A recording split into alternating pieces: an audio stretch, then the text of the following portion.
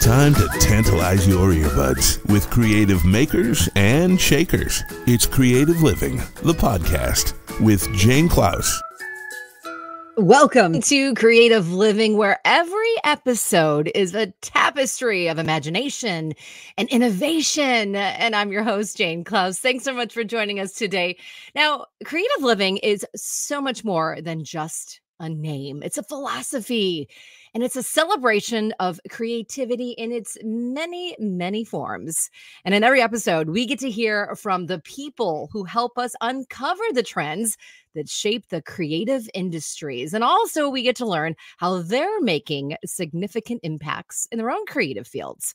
So for anyone who loves the intersection of fashion, storytelling, and creativity, well, you're in luck, because today we are weaving together the magical world of costume design and the practical charm of sewing. My guest today, Amanda Todaro, is a beacon of brilliance when it comes to sewing education and costume design. Amanda is a master craftswoman who spreads her expertise through freelance costume design and fabrication, and her patterns don't just lay the blueprint for beauty. They're woven with the threads of functionality. Now, that's true, like integrating lights and special effects and those breathtaking quick changes that all of us in the audience leave us spellbound. So with a treasure trove of experience managing a costume shop and designing for over 100 theatrical productions, Amanda has dressed stories in their best, from a subtle whisper of a hemline to the bold statement of a corseted silhouette. And then turn left. When the curtains of the theater industry drew close during the pandemic, well, Amanda spun new dreams into a reality with fabric design and sewing education. And now Amanda is here to share her pattern of success with us. So thread your needle and ready your bobbins as we unravel the secrets of costume design and celebrate the craft that stitches the seams of imagination and reality together. Amanda Todaro is a creative person you need to know. I'm so happy to say hi to Amanda Todaro. Hi, Amanda. Hi, Jane. Thank you for having me. I'm excited. I'm really excited because I love costume design. When I found out you were a costume designer, I was like, oh, I mean, I love education. I love fabrication, but costume design to me is so fun and special because a lot of us sewists, I grew up wanting to be a costume designer. So I'm excited to kind of go through your journey and maybe get some inspiration on how we can help others who thought, well, maybe I can do this too, or how to maybe even get a little bit more playful with our sewing, right? So let me ask you this first, because the show is called Creative Living. What does creativity mean to you? Oh my goodness. Well, I mean, because I went into the costume field, I got to say, to me, it's all about problem solving. I think someone who's creative is someone who sees a problem, can visualize how they want to fix it or how they want to go about it, and then we'll just try it. And I think that's what creativity is all about, is just trying it and knowing you may fail, but then you might try something else. So I think creative people tend to just go for things and try things, and they're not really worried about the outcome. Maybe they have an idea of what it's going to look like in their heads. But I think it's that getting to play with that and not being scared to fail or shift, and just being excited to see what you're gonna do. I always say there's no way you can make a mistake when you're being creative, because if you had intended it to go one way and it totally does not go that way, we'll just look at it as a creative left-hand turn and then you turn it into something else, right? Absolutely. And I think creative minds are okay with that shift and will even welcome it to be like, you know what, that didn't work out, but let's try this other way. And it actually turned out better. So I think we're open to that process and that journey. It always does. Although I do have a rolling rack full of half finished clothes because it turned out how I wanted it to be. And I'll move on to the next thing. So let me ask you this, because we're talking about creativity. What creative project are you currently working on? Oh my goodness. I know it's tough. It's tough when we all have regular jobs too. Yeah. Well, I'm creating some garments for Ditto because that's what my full-time job is sewing, Ditto sewing projector and creating things for that. But outside of that, I'm focusing a lot on making my own sewing patterns. So I'm kind of shifting into that. So I'd say that is my focus currently I is love it. creating my own clothes and my own designs, which is something I haven't had the time or the brain space to do. So it's an exciting new venture for me. It sure is. Okay, so let's go to the Wayback Machine and let's talk about what fueled your passion for sewing. And then when did you know that costume design was really your calling? All right, so we're gonna go real far back. So, my mom sewed when I was a kid. I remember her making all of my clothes. So, a sewing machine was always in the house. She's a huge quilter, so there was always like bits of fabric that I could play with or, get crafty with. I was always making things out of clay. I just always was a creative kid. Um, and then I never thought you could do this as a living. Like I didn't think being creative was something I could do as a grown up. So I was just trying to see what other things I could do. I thought about graphic design, kind of like how can I use my creativity, but in a smart, more like business way. So that was one part of it. The other part of it that you'll see this is all coming together is Mhm. in high school, I was extremely shy, and it was suggested that if I did drama club, that might help me with my shyness. Ah. And nothing gets you out of your shell than a bunch of high school drama kids. So that's where my kind of the love of theater came. Like I always had that sewing thing. I Uh-huh. always was creative. I Uh-huh. was always into arts and crafts, but it wasn't until high school when I got into the drama club that I was like, ooh, theater is really cool. And I will tell you, I should not be singing or dancing. So, Me neither.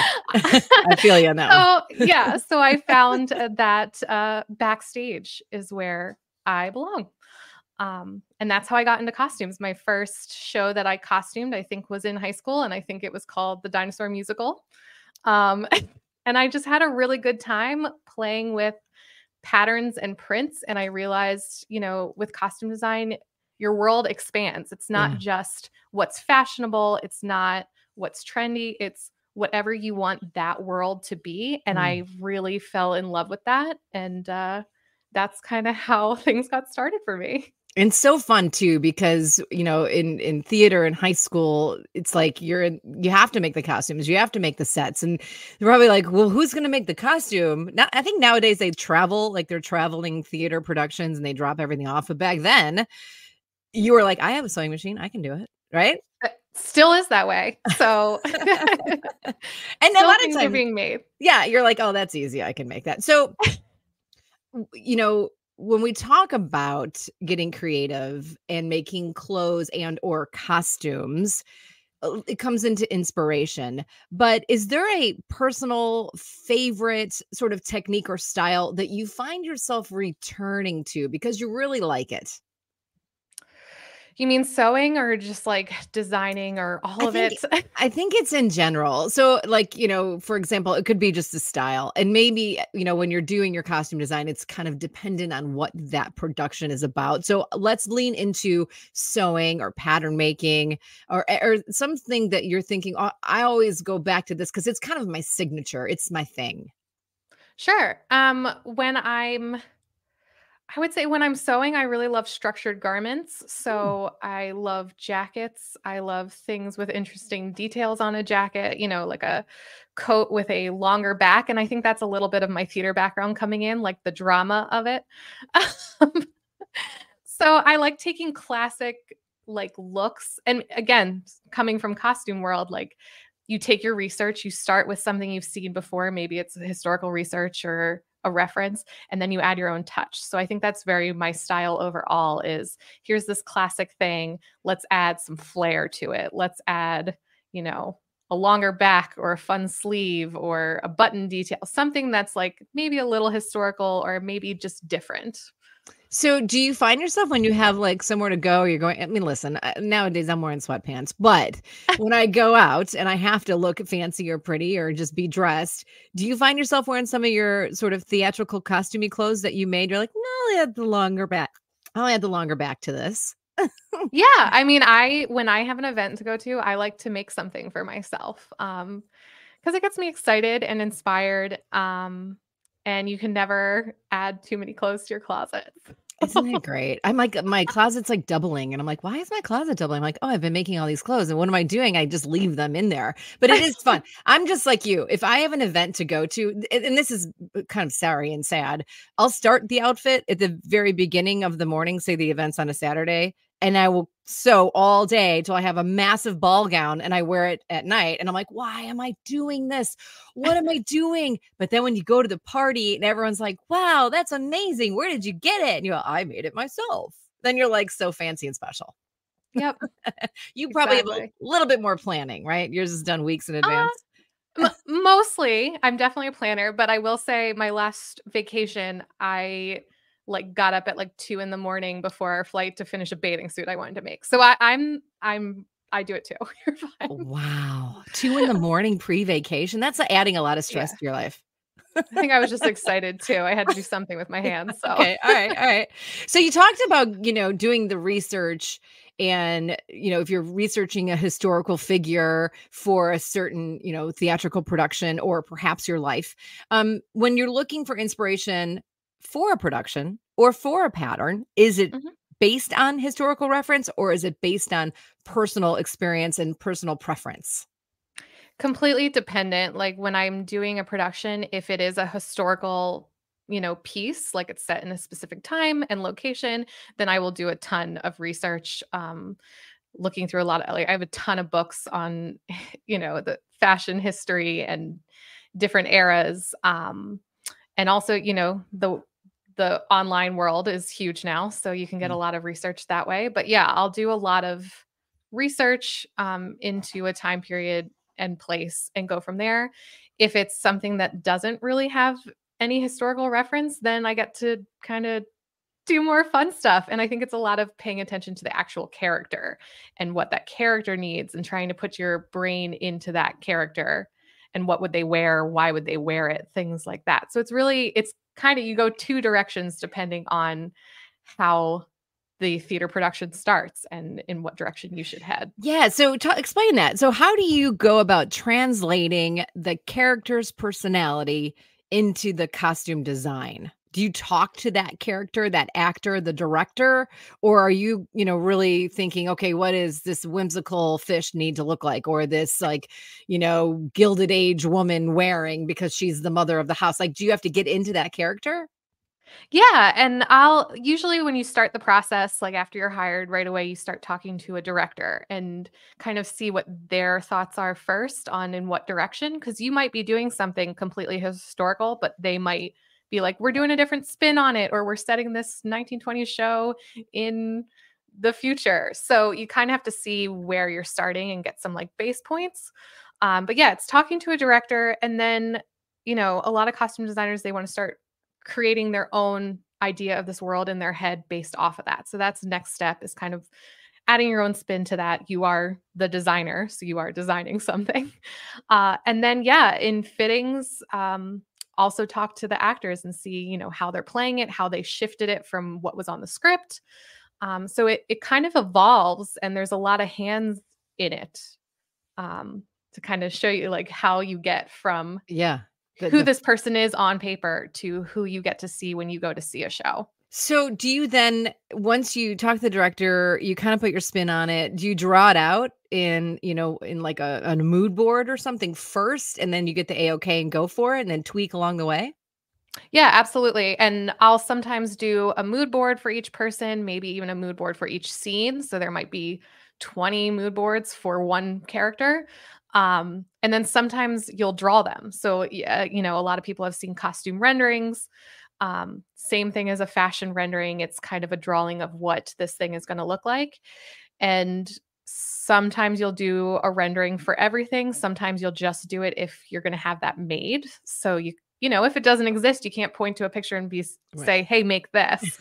So you would draw it out to show someone, hey, we're going to make this, or this is what is in my brain that I want to show you. This is what I think it's going to look like. So there's a combo of both. But yeah, mood boards are definitely an always. So you know how sometimes writers get writer's block and they're like, I got to step away for a day, a week, whatever it is, a couple hours. Do you ever get designer's block? Absolutely.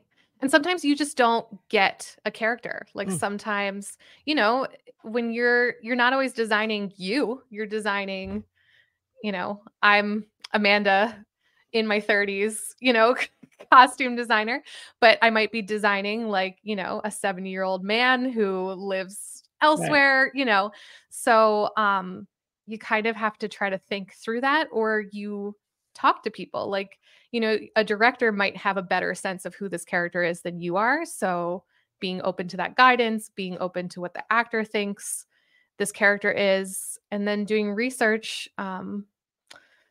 So yeah, sometimes you do block, I just made but you block right there. yeah, I was like, Like I am but blocked thinking about the blocks. but yeah, you kind of you talk to people and you just keep looking at research and you kind of just keep going through Right. that block because a production is going to happen. So it's not like a book Right. where you can try to push it off. Maybe Like that 70-year-old man can't go out there with no pants on. He's got to have something on the bottom. So it's going to happen no matter you have a block or not. Exactly. You're going to figure it out.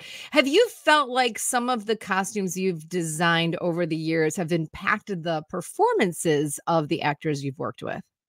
Absolutely. Like I think a lot of actors, and again, not an actor, but I've been told Mhm. that a lot of times they don't feel like that person until they put the clothing on. So a costume really Mm. does set, I think it like finishes, it's the cherry on top. It maybe more than that, but the cherry and the fudge. But it really And the sprinkles. it puts them in, and sprinkles, and puts them in that world, and just helps them that extra step. But a lot of actors have said that's really what gets them to that point, is once you get into dress rehearsals and you're getting to wear those clothes, wear those shoes. Like even shoes can Mhm. change how an actor feels about the character they're playing, and be like, yes, these shoes feel like so and so. So That's great. I go to a lot of theater. I'm in Chicago and I go to a lot of theater here. We have season tickets to a theater. And sometimes I look at the shoes. I'm like, well, those shoes don't match that era or that year. I'm like, what? Who did that? But it's interesting that you bring up the shoes too, because are all of obviously shoes you're going to find and buy them and distress them or turn them into, or is there like a place that makes the shoes, or do you design the shoes and have them made? And then that goes along with if you're wearing a garment that you can just find at a thrift store or it's in your closet, do you go ahead and design it, or can you just sort of use other clothing that you may find elsewhere?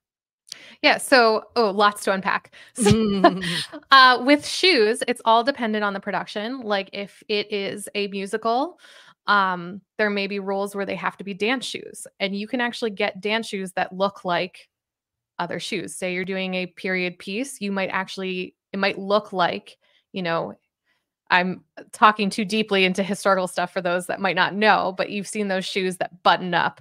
Yeah. So you might think, okay, those aren't danceable, but you can actually get dance shoes that look like that, but they're actually ballroom shoes kind of in a way. Oh. So shoes are kind of, it depends. If they're dancing, that's a whole different type of shoe. If they're not dancing, then yes, you can just pick them up at the store, Amazon, wherever you shop, and just order shoes.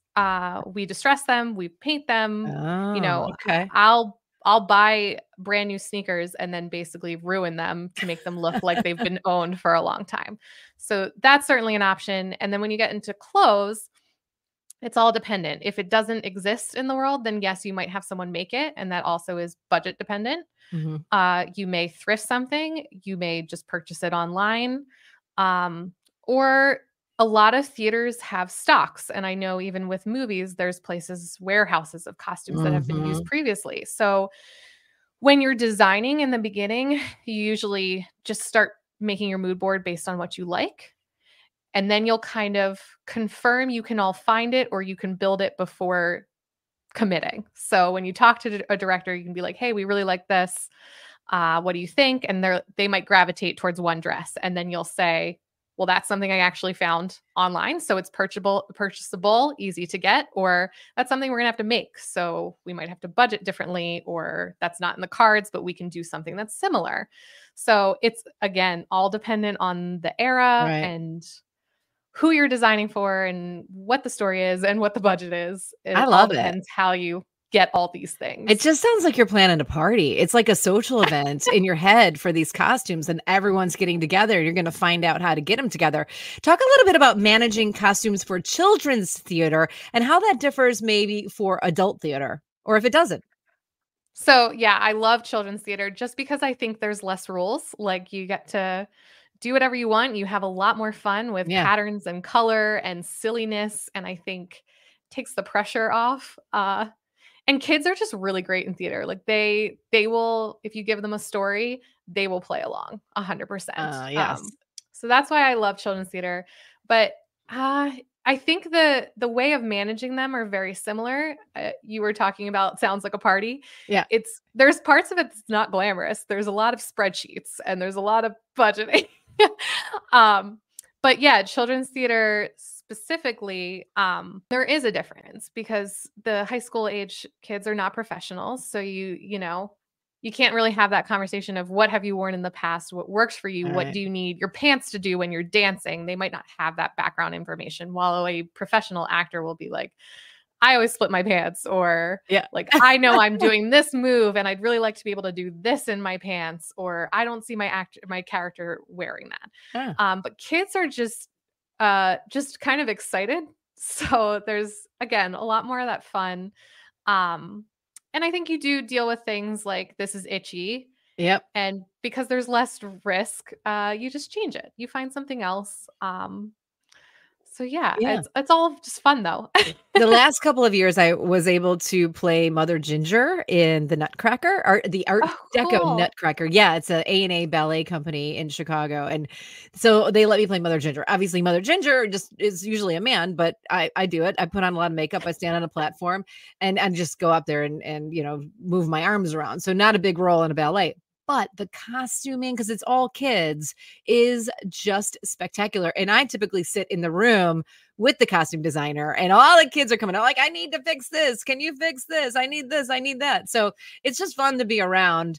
And, you know, the costume designers just sort of just take a deep breath and just go ahead and fix it. So you can pretty much fix anything at a moment's notice. Absolutely. And you get really creative. I think what people don't realize when they see a theater production is how it looks from afar compared to how it is close. Like if you've been in shows, you know, the inside of your costume, it's kind of like a movie set where the back of it is just, it's all bare bones structure while the front is a facade. And costumes a lot of the times are the same way, where it looks beautiful on the outside and the inside it's all about what the structure and what it needs to be. There's rarely any lining. Right. So yeah, and things rip all the time. People are ripping pants and zippers like mid-show, and somebody has to fix those before they get back on, or you got to grab something new and get creative. So it really keeps you on your toes. But yes, people ruin things all the time and you just keep going. And sometimes just a safety pin and some duct tape and you got it fixed. One of the cool things in costume design is for television, and you designed some costumes for Dancing with the Stars. Was that exciting? How was that experience for you? And can we see some more of that? Because that's just glamour, right? Yeah, so that was that was a very exciting, it was right out of college. So I had no experience other than my college experience. And I actually submitted my designs in a contest. I don't know if Dancing with the Stars does it anymore, but they used to have a costume contest. So you'd submit your drawings of the costume, and people vote online and, you know, see what happens. And I actually won, and they ended up building the costumes I had drawn and had them on an episode. I think it was season 9. I don't know. This was quite a long time ago. Were you over the moon? That's pretty cool. It was very exciting. And because that was like I was 21 years old. So huge. And my mom came with me to watch the show, and it was, you know, very exciting. But since then, like my focus has been on theater productions live in Philadelphia. That's where I live, and I've worked at many theaters there, as a stitcher, as a designer, as a manager. So I've really put my focus into that. Yeah, absolutely. And it's super cool to say I did this for Dancing with the Stars, but I'm doing this instead. Is there one of the most memorable behind the scenes moments from any of these 100 theater productions that you've been a part of? Recently, about 2 summers ago, I was doing SpongeBob the Musical, which if you've never seen it, Squidward obviously needs multiple legs, and that is some engineering for any costume designer. So I actually built this actor a pair of legs that come off the back of him. Um, and I built like joints in them and all kinds of things so he could dance. And I highly recommend if you want to understand what I'm talking about, definitely check out a YouTube video of Squidward in SpongeBob the Musical. But he really does look like a four-legged person. And he tap dances in these legs. And that engineering of figuring out how the legs work and all that was, I mean, the coolest thing I think I've ever done, but also the most stressful. And I will say, opening night, one of the feet of one of the back legs came out of the shoe. And so the effect didn't work. And I think I was pretty devastated for the day. But again, then you have a show the next day and it went perfectly. Right. So like, that's what live theater is. You kind of have to just keep going and laugh it off, and other people will see it work perfectly. And some people didn't even see it. So I think that you're fine with that. But I get it. Exactly. You're like, oh, it didn't work to anyone. Yeah, I know it. Yeah. Because you move on. So let's talk about the pandemic pivot. I mentioned it in the open. Theater shut down across the country. We all had to shift and make pivots and do. I was broadcasting out of my home, but and making a studio just so I could stay on the air. I like to call it for you, perhaps, like you reinvented yourself. You have all these amazing skills. Theaters are closed. And you said, well, I'm going to go do this. You started teaching, you're designing fabric. What happened? Like, what was that flip like in your head? So theater shut down first. I mean, it was like the first thing to close and the last thing to come back because you can't put a ton of people in a room to just breathe. But I was sent home, and for a couple weeks I kind of just enjoyed the downtime because theater is hard. If you've been in shows, it's a lot of hours. So I enjoyed some of the just quiet time and resting and playing Animal Crossing and hanging out with my cats. And then I started to, think of what I could do to keep my days busy. And obviously, because I sewed, I got into mask making. I teamed up with a local hospital to make masks for them. I made masks for the theater I'd worked at. So I was donating a ton of masks, and then I started selling them as well. Because that was when you couldn't get masks. Right. So, and I actually designed my own mask and then posted the pattern online for people to use. Just like a well-fitting mask. I'm pretty proud of it.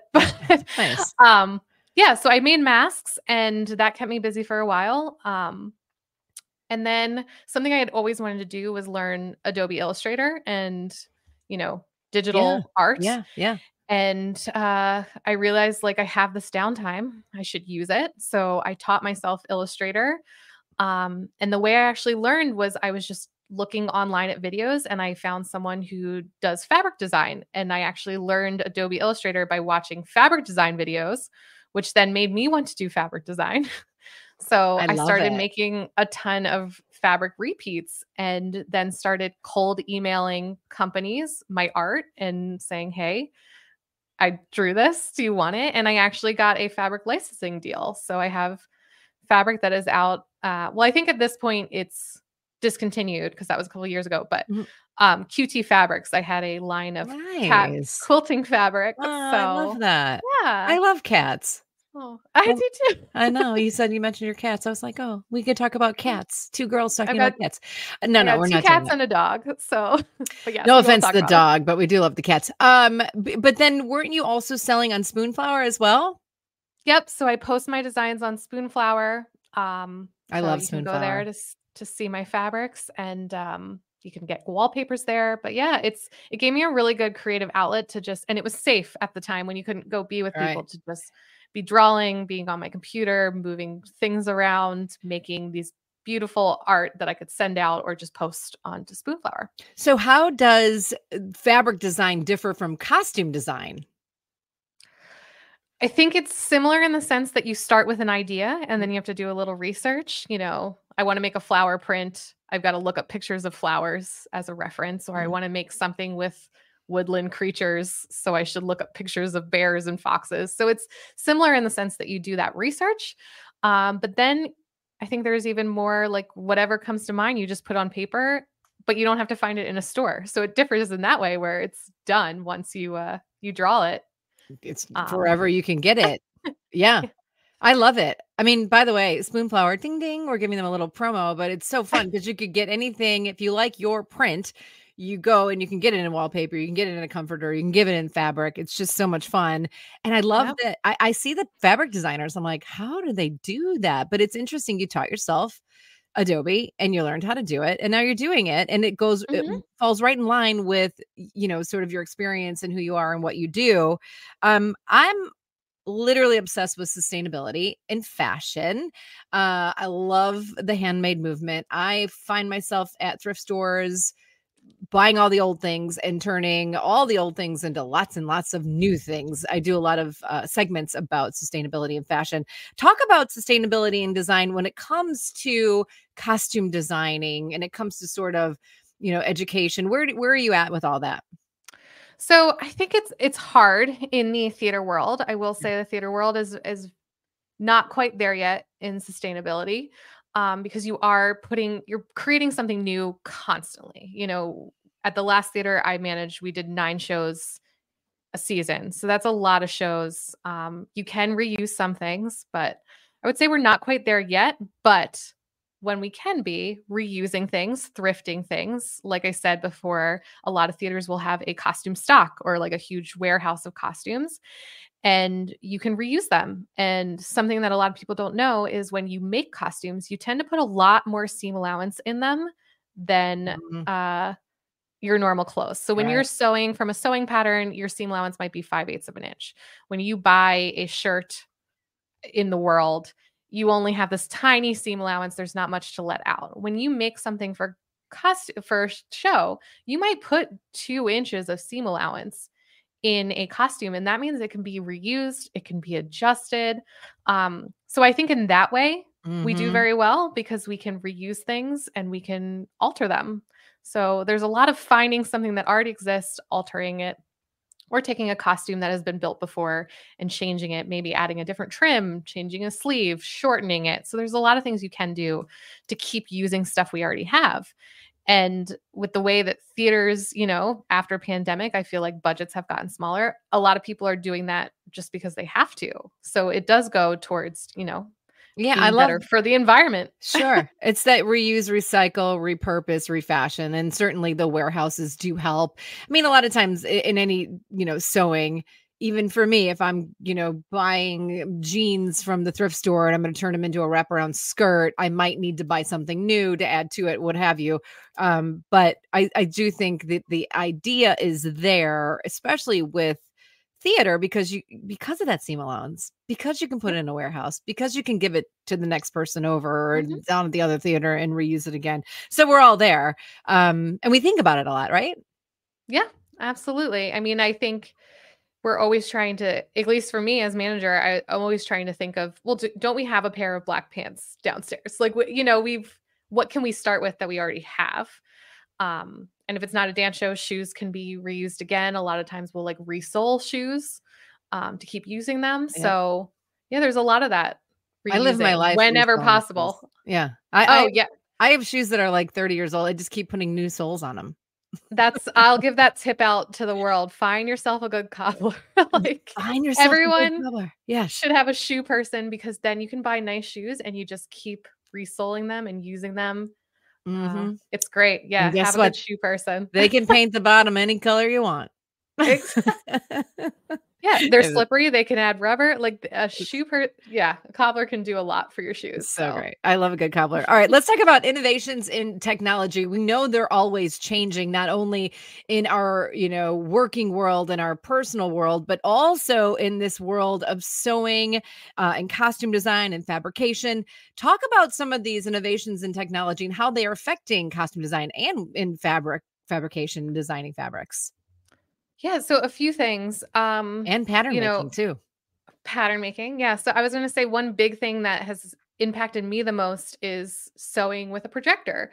So you can get a projector to project your pattern onto your fabric instead of using paper patterns. And that is also sustainable. Sure. So that's a big bonus there. Yeah. But it's more efficient. It's faster to project your pattern just directly on your fabric and cut. So I'd say that is for me right now, like the biggest one. And I have been sewing with a projector for years and years and years.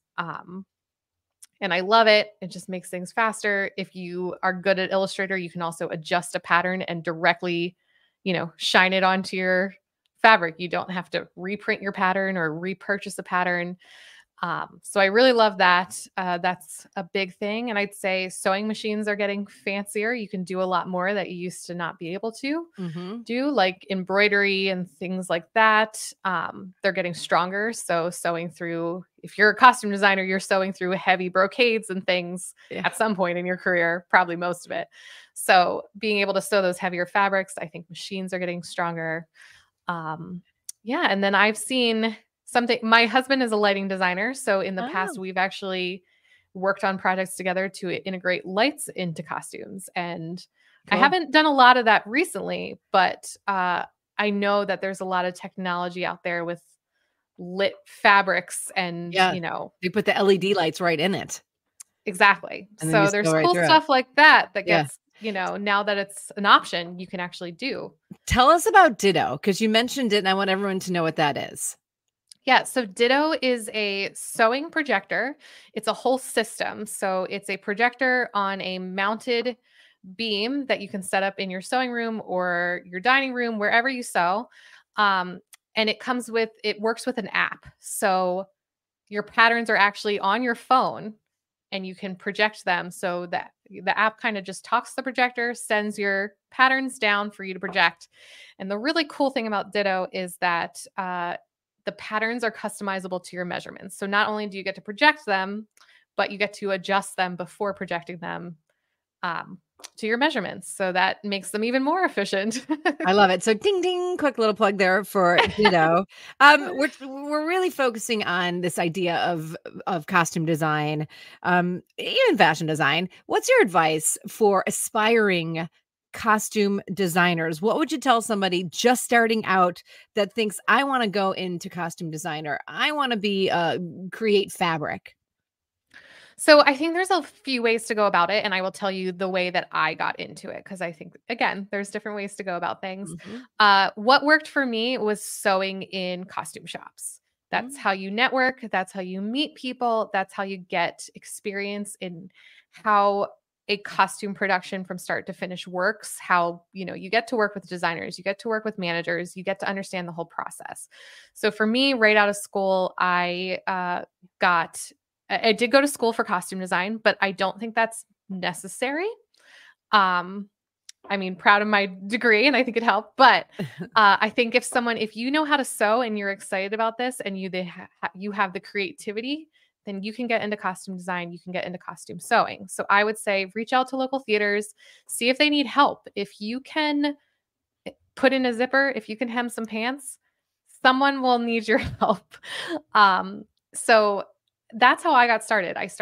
I apprenticed after college at a theater in Philadelphia. And I kind of learned, sewing on 9-something shows, constantly changing different shows, understanding how the process works, how different styles of shows work, and meeting people, because I met directors, I met the actors, I met designers. And a lot of the theater world is, you probably know, is word of mouth. So networking is huge. Network. That's what I learned in college. Yeah. And you never know, like, it's not just about, I need to meet this director, or an actor might mention your name, be like, I worked with this person at this theater. You should contact them. Yeah. And for me, a lot of it's being in a group of costume design friends. If one of us gets offered a show but can't do it, we'll send the name of our little group to be like, hey, here's the people I recommend. That's great. So yeah, I would say sew. I find that it was a lot easier for me to get design jobs because I could sew and I met people than just trying to just design. However, there's people that don't sew. So you can totally get out there and just try to design. I'm just saying from my experience, being able to sew and tailor really got me started. And I freelanced for several years, and I was constantly working. So yeah, make friends. I love Learn it. to sew and make friends. Listen, I mean, I spent a lot of money going to school, and I majored in public relations, and I minored in I guess it would be, it wasn't sewing, but it was like sewing theory or something like that. I don't know. But we were sewing a lot. So but my biggest takeaway from that was network, contacts. I say I paid a lot of money to learn those 2 words and say them both 3 times. So thank you, Dr. Kapersky. But when you are an educator as well, you're teaching classes. What is your philosophy when you're teaching aspiring sewists? And what are the core skills that you really try to make sure that your students are walking away with? Yeah. So I want to go back real quick and tell people, just to give a little confidence boost, do not be afraid to cold email and call people. Like, the worst they can do is say, sorry, we don't have any stitcher positions, or we're not looking for a designer at this time. Don't feel bad. It's just business, but don't feel afraid to put yourself out there and just tell people you're available. You never know what's going to come. And that kind of leads into your question about what I tell my students is have that confidence. Don't be afraid. Like, don't feel like everything has to be perfect before you start marketing yourself as a costume designer. Be confident in your sewing, because I teach a lot of sewing, obviously. Right now I teach sewing online with Ditto. I do a lot of their tutorials and how-tos. And then I also teach at a university in Philadelphia, and I'll teach pattern making and corsetry and tailoring. And the biggest thing with my students is, that confidence. I'm like, you know how to do this. You know how to sew this. So just do it. And, everything will follow if you're, confident. And I know building that confidence is hard, but you build that confidence by keep doing it. So keep practicing. Right. If you're not that great at sewing a zipper, just keep doing a few at home until you feel better about it. And then when someone asks you, can you sew a zipper? You can easily say, yes, I can sew a zipper. I love that. Yeah, I think just be a little more confident in what you're doing.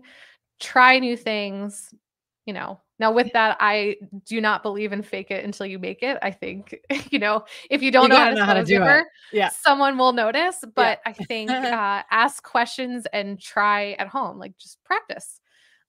That's how you build your confidence in sewing, in design. Like if you want to get into costume design, but you don't really have any theaters to work in, just start drawing. Pick a show, practice making a mood board.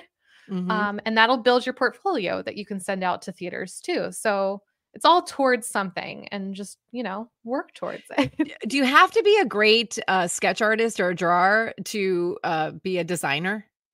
No, I draw pretty well because I, have a fine arts background.